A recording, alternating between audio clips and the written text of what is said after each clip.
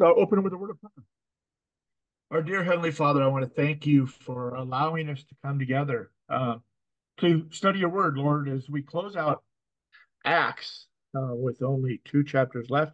We would ask for us to have point out lessons that are important to us, that you know that we need to know. And I thank you for this in the name of your Son. Amen. So we are literally coming to the end of Acts. This is Acts chapter 27, and then there's 28. It's the final voyage of Paul until he spends his last 2 years of his life in Rome. This 27 is all about the journey. Well, the trials of the journey. So we're going to start off like we always do, reading Acts 27. And I would like for everyone just to take a turn at reading a page. It's not a real long chapter. Read time's only like 6 minutes. So I will read the first one and then we can just go on through. And when it was decided that we should sail for Italy, they delivered Paul and some other prisoners to a centurion of the Augustan cohort named Julius. And embarking in a ship of Adramyttium, which was about to sail to the ports along the coast of Asia, we put to the sea, accompanied by Aristarchus, a Macedonian from Thessalonica. The next day we put in at Sidon. And Julius treated Paul kindly and gave him leave to go to his friends and be cared for. And putting out to sea from there, we sailed under the lee of Cyprus because the winds were against us. And when we had sailed across the open sea along the coast of Cilicia and Pamphylia, we came to Myra in Lycia. There, the centurion found a ship of Alexandria sailing for Italy and put us on board. We sailed slowly for a number of days and arrived with difficulty off Snidus. And as the wind did not allow us to go farther, we sailed under the lee of Crete off Salomone. Coasting along it with difficulty, we came to a place called Fair Havens, near which was the city of Lasea. Since much time had passed and the voyage was now dangerous because even the fast was already over, Paul advised them, saying, Sirs, I perceive that the voyage will be with injury and much loss, not only of the cargo in the ship, but also of our lives. But the centurion paid more attention to the pilot and to the owner of the ship than to what Paul said.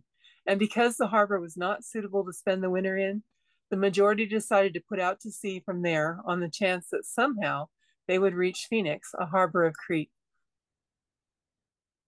Facing both southwest and northwest, and spend the winter there.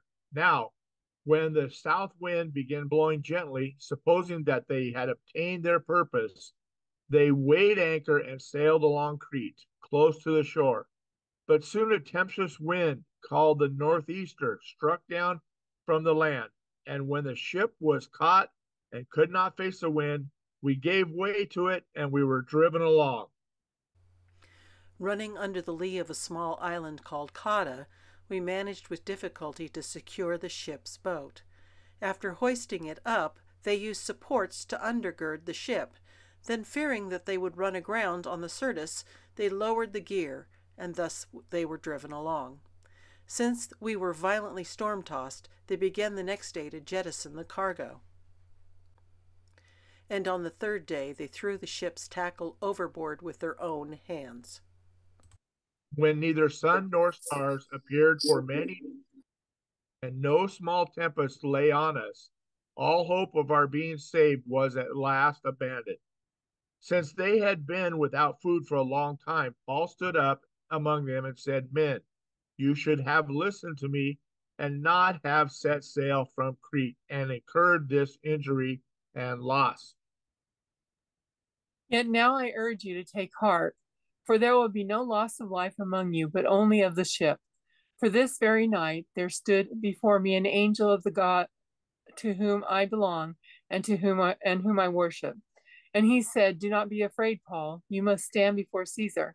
And behold, God has granted you all those who sail with you. So take heart, men, for I have faith in God that I will be exactly as I have been, that it will be exactly as I have been told." But we must run aground on some island. And when the 14th night had come, as we were being driven across the Adriatic Sea, about midnight, the sailors suspected that they were nearing land. So they took a sounding and found 20 fathoms. And a little further on, they took a sounding and again, and found 15 fathoms. And fearing that we might run on the rocks, they let down 4 anchors from the stern and prayed for day to come. And as the sailors were seeking to escape from the ship and had lowered the ship's boat into the sea under pretense of laying out anchors from the bow, Paul said to the centurion and the soldiers, "Unless these men stay in the ship, you cannot be saved." Then the soldiers cut away the ropes of the ship's boat and let it go. As day was about to dawn, Paul urged them to take some food, saying, "Today is the 14th day that you have continued in suspense and without food, and having taken nothing. Therefore, I urge you to take some food, for it will give you strength, for not a hair is to perish on the head of any of you." And when he had said these things, he took bread and giving thanks to God in the presence of all, he broke it and began to eat. Then they all were encouraged and ate some food themselves. We were in all 276 persons in the ship. And when they had eaten enough, they lightened the ship, throwing out the wheat into the sea. Now, when it was day, they did not recognize the land, but they noticed a bay with a beach, on which they planned it, if possible, to run the ship ashore. So they cast off the anchors and left them in the sea, in the same time loosening the ropes that tied the rudders. Then, hoisting the foresail to the wind, they made for the beach. But striking a reef, they ran the vessel aground. The bow stuck and remained immovable. And the stern was being broken up by the surf. The soldiers' plan was to kill the prisoners, lest any should swim away and escape. But the centurion, wishing to save Paul, kept them from carrying out their plan. He ordered those who could swim to jump overboard first and make for the land, and the rest on planks or on pieces of the ship. And so it was that all were brought safely to land. Okay, so that's our chapter. It really is about this final journey of Paul on his way to Rome. Uh, it's interesting. I don't know if any of you have ever sailed or been in a storm or even on in a body of water where a storm comes up quickly. I was out with my mom and my brothers, uh, my sister. We were at Spirit Lake, and Spirit Lake just a freshwater lake, just uh, that lays up against Mount St. Helens. And we were out on that water. It was a beautiful blue day. We had 4 canoes. There was 2 of us to canoe, and it was beautiful, calm water. We were paddling around, and all of a sudden, this storm came up over the mountain and hit that lake, and we had 4.5 foot waves. And you know what fear is, and you know why you're running for shore to try and get to shore. Even if you have to walk around the lake, it's safer than going across that lake because it's going uh, blowing so hard. And that's the situation that these guys find themselves in. And it's interesting because here, if we look at this picture, this map, it shows how the wind was pushing from the opposite direction. And these ships at this time were not really a good ship that you could tack against the wind. They weren't designed for it. They were a single sail vessel, so they really weren't set up with it. They had a rudder, and it talked about that. And you can see the journey here Paul takes all the way up as we go through, and we'll look at that a little further along. The centurion of the Augustan cohort named Julius. He was a centurion that we don't know much about, and we don't know much about this regiment. Uh, it was several people held this title. Uh, it was simply a group this regiment was a group that was there to transport criminals to trial, right? And they would use whatever transportation they could get. Now, if you remember, it talked about the ship and the individual. The ship that they first took was a smaller vessel that they took up, and they were accompanied by Aristarchus, a Macedonian from Thessalonica. And if you remember, it said us. So Luke was obviously with him because Luke was writing this. And this really was a favor from the centurion because he was being transported to court. Normally, when you're going to court, you do not allow anybody else to go with you. Thinking about a modern thing today, if they're taking a person from a jail, which is what they were taking Paul, to the court, they don't get to have friends with them for obvious reasons, right? And he did Julius really did treat Paul very kindly, in that when they got decided, he was allowed to be with his friends. And he was allowed to leave the ship and go and stay with him until they got ready to leave. Now, the in Acts, it talks about the fact that it was a grain ship, and a grain ship is typically 140 feet long by about 36 feet wide. That's a pretty small vessel. If you've been on the ocean, that's really quite small. Now, there is a little question about this because they did change to a bigger ship, but they were still hauling grain. And it's interesting because we're going to look at the number of people that came in. But it says, since such much time had passed, and the voyage was now dangerous because even the fast was already over, Paul advised him, saying, what is the statement of the fast is already over mean? When they say that, we're talking specifically about Yom Kippur. It is the fast of the year. And that's what Paul was talking about. And he advised them, of course, not to go because the time of the season.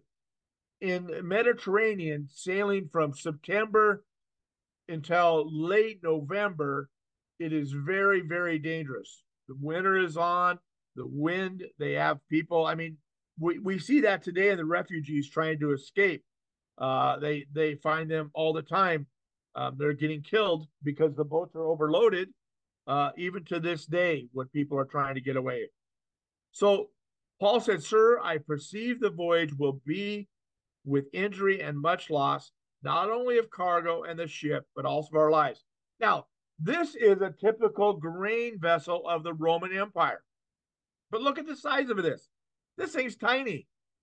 I mean, how are you going to get the huge number of people on it? And so they had to have been transported on a much larger vessel than just a standard grain vessel. And it's interesting. Paul warned them not to go. But the centurion paid more attention to the pilot and the owner of the ship than to Paul. Why would he do that? Well, a pilot on the Columbia River, they have river pilots. That pilot is expected to know every single inch of the journey. And they put the ship that's coming up the Columbia River into the river pilot's hands. He is the only person responsible for getting that ship there.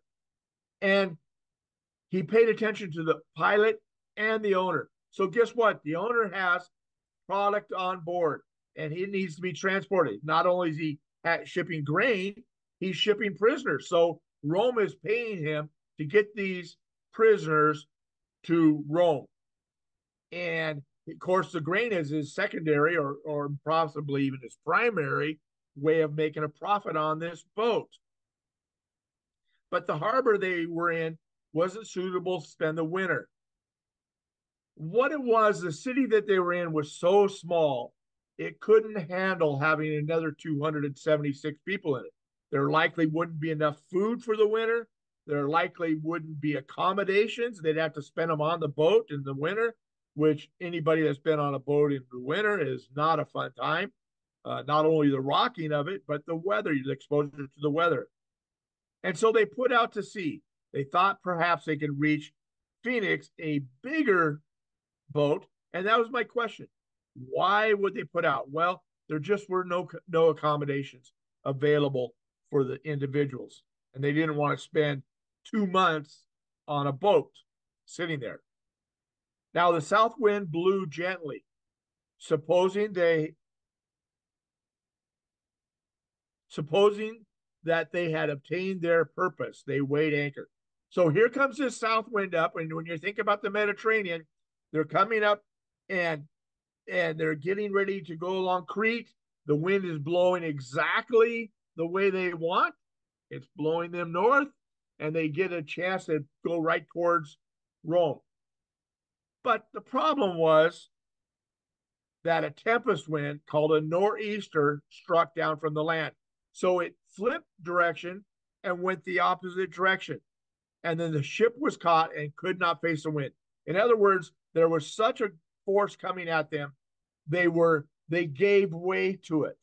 And if we look here on the map, you can see Fairhaven, and as they're trying to work their way, they're running right into that wind, and they have absolutely no chance to go where they want to, which is Rome.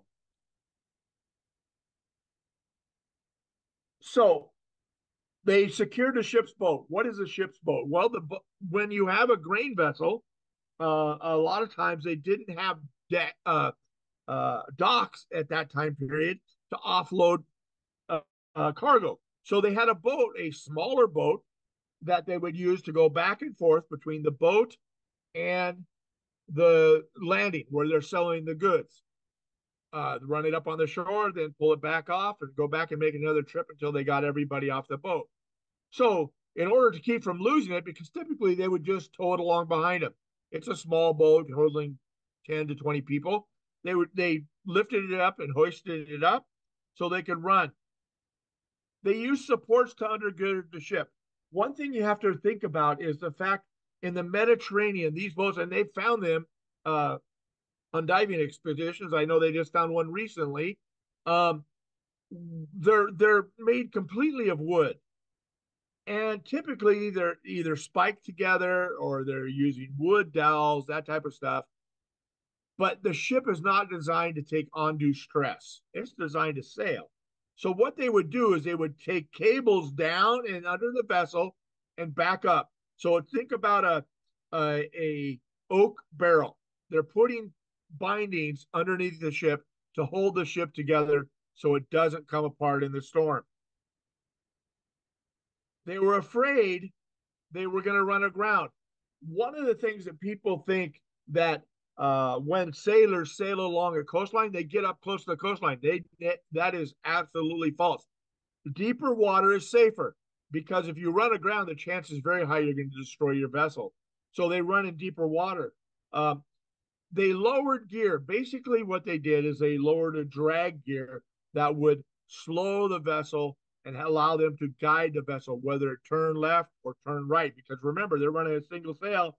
They can turn it to lessen the load on it. They can raise it and lower it, but they really, and they do have a rudder in the back, but by adding additional gear, they could slow it. And here they began to jettison cargo. Obviously, they were carrying more than just grain and prisoners. So there was other food, other items on board, merchandise, that they began to throw over the side to try and lighten the vessel. The other thing they may have had as well, a lot of times these boats in the bottom were filled with rock to weigh them down. They may have been jettisoning some of that as well. On the third day, they threw the ship's tackle overboard. Now, every ship that sails has extra gear because masts break, tackle gets torn up, ropes get frayed. They started throwing everything overboard. And they'd given up hope of being saved. on the third day. They were already having issues. They had been without food for a long time. And they went without food, remember, 14 days. Now, I've fasted for 14 days. Um, After a while, you don't need it, but you start losing strength. And they were doing strenuous exercise trying to keep that vessel sinking. And personally, Paul's statement here, men, you should have listened to me and not have set sail from Crete and incurred this injury and loss. I don't know if that was the best timing to say, I told you so, right? You're this best vessel. They all think they're going to die. And Paul's telling them, I told you so. Well, he also, after he made that statement, he encouraged him. He says, yet now I urge you to take heart, for there will be no loss of life among you, but only of the ship. For this very night there stood before me an angel of the God to whom I belong and to whom I worship. Paul here is making a very strong statement about his beliefs. Not only does he believe in a God and worship a God, he is stating that he belongs to God and that an angel appeared before him that very night and told him that. And the angel said, do not be afraid, Paul. You must stand before Caesar. And behold, God has granted you all those that sail with you. So here he's being told and telling these people, look, we will be saved as long as you stay here. And fearing that we might run on the rocks, they set down 4 anchors from the stern and prayed for day to come. So this is a typical Roman anchor of that time period. You notice it's not only has the typical anchor shape at the bottom with the 2, it's got a crossbar. Why they have that is so that it will drag. Because you got to remember, the Mediterranean is mostly, not always, mostly sand. So you need to have something to drag in the ground. They put 4 anchors down to try and slow the boat down because they're going so fast. And then, as the sailors were seeking to escape from the ship and had lowered the ship's boat into the sea under the pretense of laying out anchors, Paul said to the centurion and the soldiers, unless these men stay in the ship, you cannot be saved. So here, Paul also had some type of inside knowledge. How would he know they weren't just laying out the anchors? How did he know that they weren't going to take that small ship and try to sail away and stay alive? Because the bigger ship was obviously probably starting to come apart. It was having foundering, what they call it. It was having difficulty keeping the water out of it. And he knew, he had been told that these people need to stay on board. Paul urged all the men to take some food. Now, I don't know if any of you have ever been seasick, but I have. The last thing you want to do is eat food. You just don't want to eat food because you don't want it coming back up. But they had been without food for 14 days. And today is the 14th day that you have continued in suspense and without food, having taken nothing. Therefore, I urge you to take some food. It'll give you strength, for not a hair on your hair, not a hair is to perish from the head of any of you. So he really is encouraging them. And he says, and this is an interesting says, and when he had said these things, he took bread and giving thanks to God in the presence of all, he broke it and began to eat. Then all were encouraged and ate some food themselves. So here, not only is Paul saying he believes in God and that he belongs to God, he is taking the food, breaking the bread, and thanking God as a witness to all of these people. There were 276 people in all in the ship, right? Well, you remember that first picture we showed? It had this small ship that maybe would hold 20. This is the size of vessel it would have taken to hold 276 vessel. And this happens to be a Roman war ship. So having 276 people is a lot. The question is, how many of them were prisoners? How many of them were, obviously the centurion had to bring a guard with him. The ship also had grain on it and other products to sell. Do you So, think do you huh? think it do you think it might have been overloaded and that is with people as well, and that is why they were having some trouble? Uh, it could have been overloaded. It doesn't say that, but it couldn't have been a small ship anyway. To put that many people on board, I mean, you've all seen how many 200, 300 people is. It would take a ship that's only 140 feet by 36 feet. It You couldn't even get people standing on board and making it.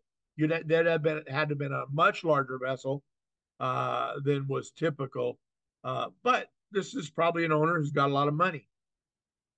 So there were set 276 vessels and people in the ship, and when they had eaten enough, they lightened the ship, throwing out all the wheat into the sea. So now they've already thrown the product in the other items in the sea.